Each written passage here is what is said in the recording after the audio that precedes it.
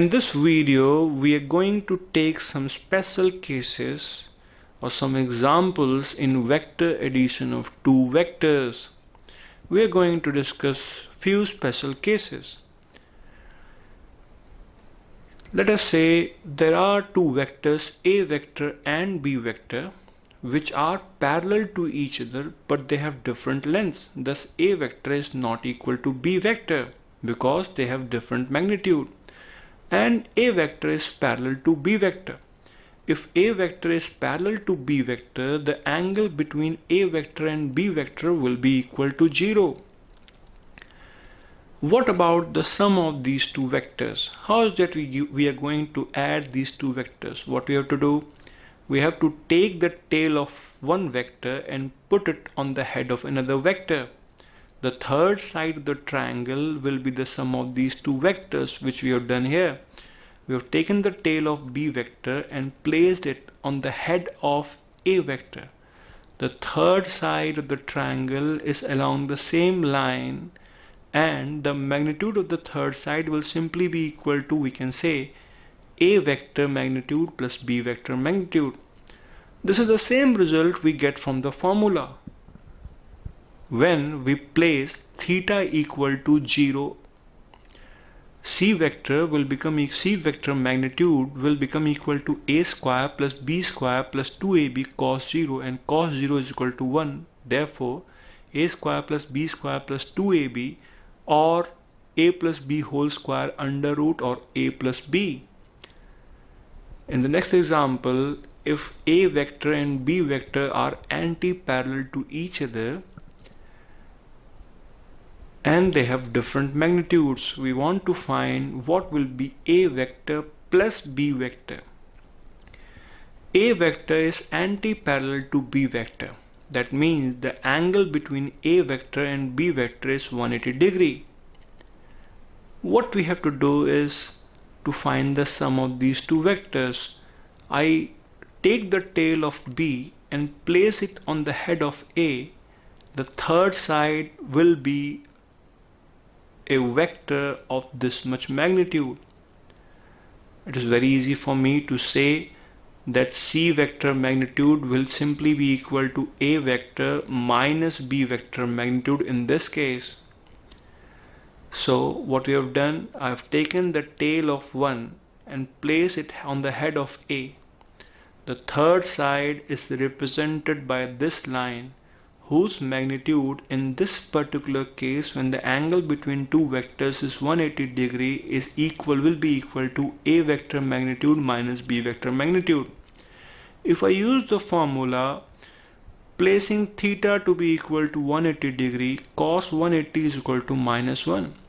C vector magnitude will become equal to A minus B whole square, or C vector magnitude will be equal to A vector magnitude minus B vector magnitude. For example, if there is a block on which two forces are acting in opposite direction 20 newtons each, how is that this block is going to move? We know that the block is not going to move because the net force on the block will become equal to 0. In this case, A vector magnitude is equal to B vector magnitude. Thus C vector will have a net sum equal to 0. The net force on the body is therefore equal to 0. In the third example, if A vector and B vector are perpendicular to each other, we want to find the sum of these two vectors. What we have to do, again, place the tail of B on the head of A. The third side will represent the sum of these two vectors. Vectorally, I can write C vector is equal to A vector plus B vector. Remember, C vector has its own direction. C vector has its own magnitude. C vector magnitude is same as the magnitude of the third side of the triangle, which will be equal to C square is equal to A square plus B square. Using the formula and placing theta to be equal to 90 degree, c square will become equal to a square plus b square plus 2ab cos 90. Cos 90 is equal to 0, and therefore c will become equal to root of a square plus b square. In the next example, we take a case where a vector and b vector have same magnitude, but they make an angle theta between them. Thus, we have to use different symbols to represent these vectors, because even though they have same magnitude, they have different directions.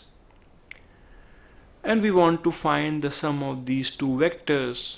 What we have to do, I have to take the tail of B and keep it on the head of A.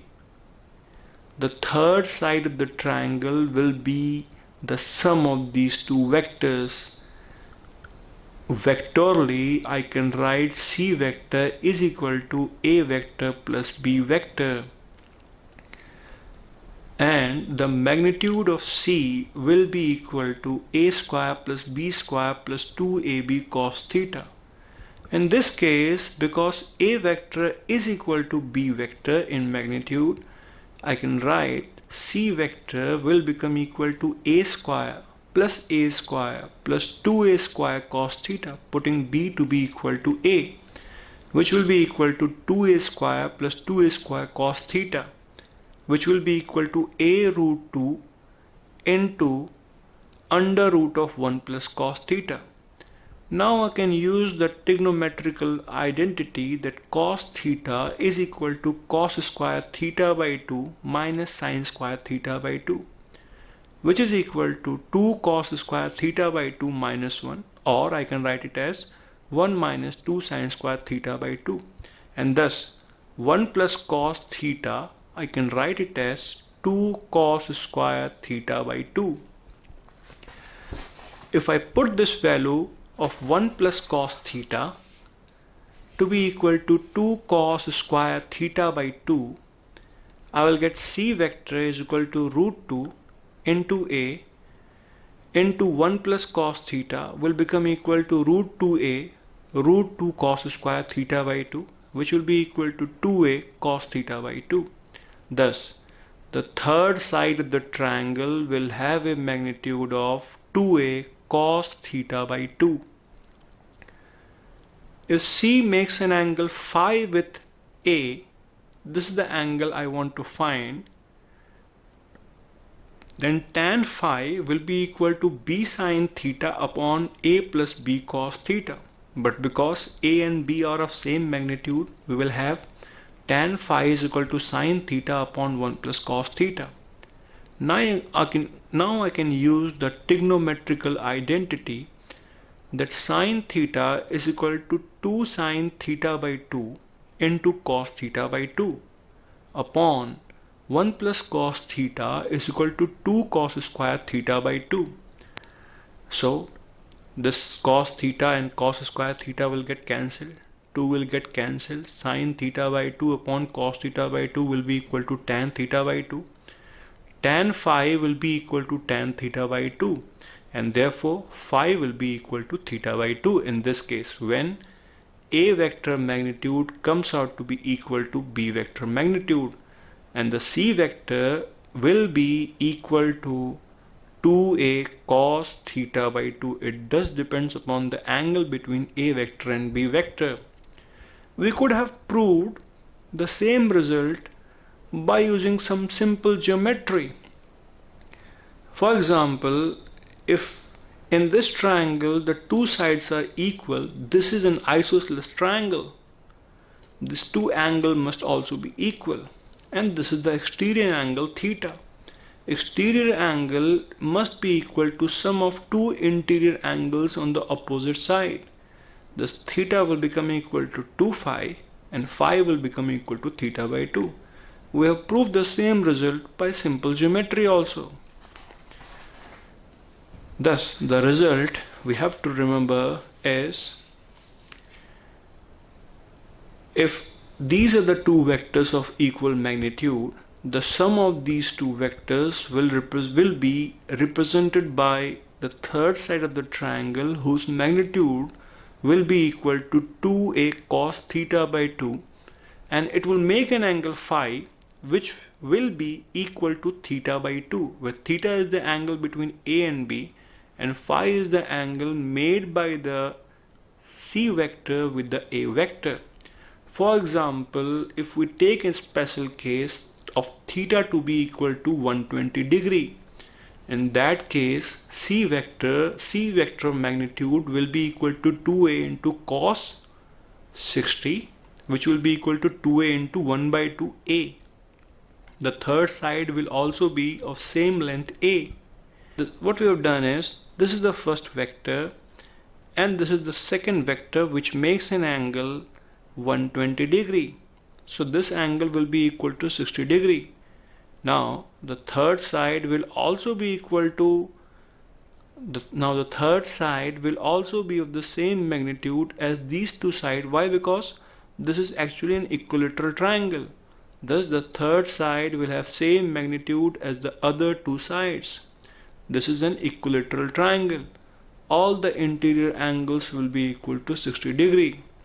Similarly, if theta is 90 degree and two vectors of same magnitude are to be added, C will become equal to 2a cos 45 theta by 2, which will be equal to 2a into 1 by root 2 or root 2a. This is again, we can get it from geometry. This is a right angle triangle with two sides to be equal. The third side will be equal to root 2a. In this vector form, a vector plus b vector is equal to c vector. A vector has same magnitude as b vector and the third side has a magnitude is equal to root 2a.